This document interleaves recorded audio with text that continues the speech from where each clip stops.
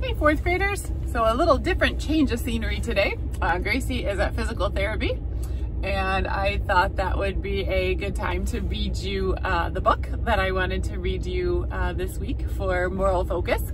So it is called The Spiffiest Giant in Town.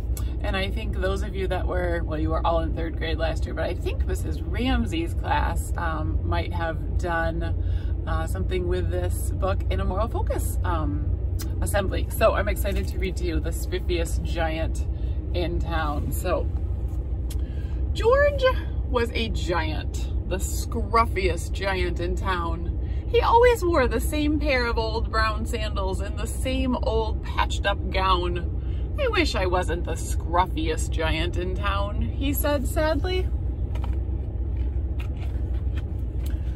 But one day, George noticed a new shop.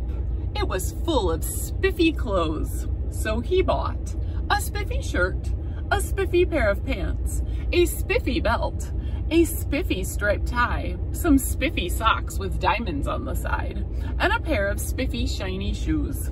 Now I am the spiffiest giant in town, he said proudly.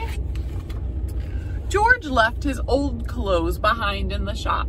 He was about to go home when he heard a sound. On the sidewalk stood a giraffe who was sniffling sadly. "What's the matter?" asked George. "It's my neck," said the giraffe.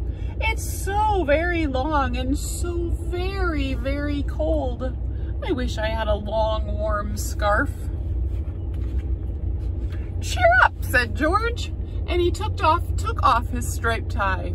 "It didn't match my socks anyways," he said, as he wound it around and around the giraffe's neck. "It made a wonderful scarf." "Thank you," said the giraffe.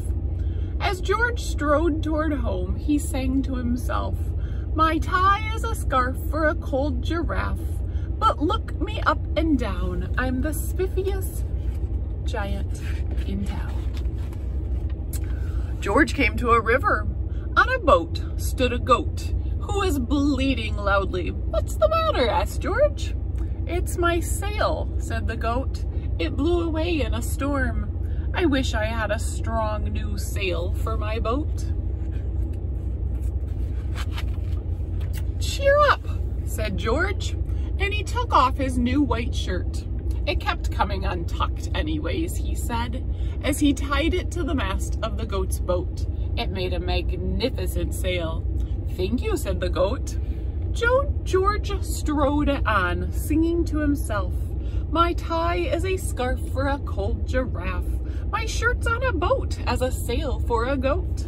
But look me up and down, I am the spiffiest giant in town." George came to a tiny ruined house.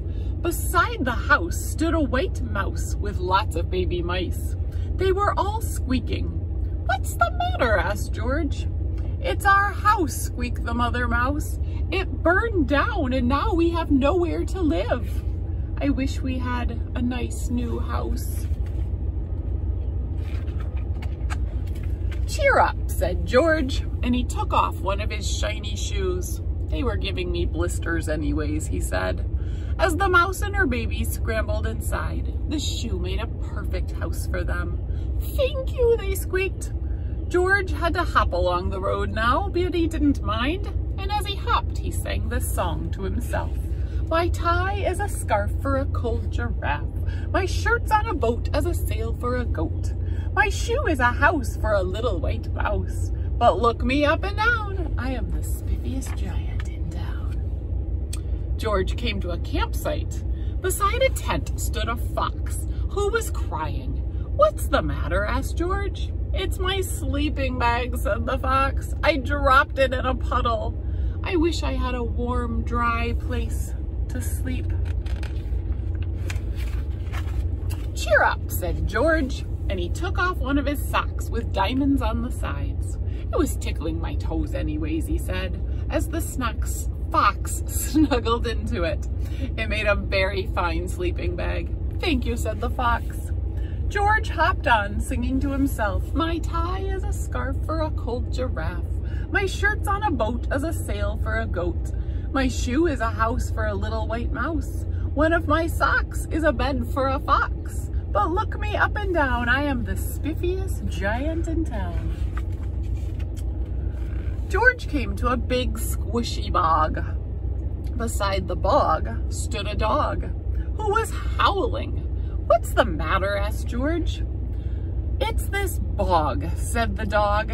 "I need to get across, but I keep getting stuck in the mud. I wish there was a safe, dry path." "Cheer up," said George, as he took off his spiffy new belt. "It was squeezing my tummy anyways," he said as he laid it down over the bog.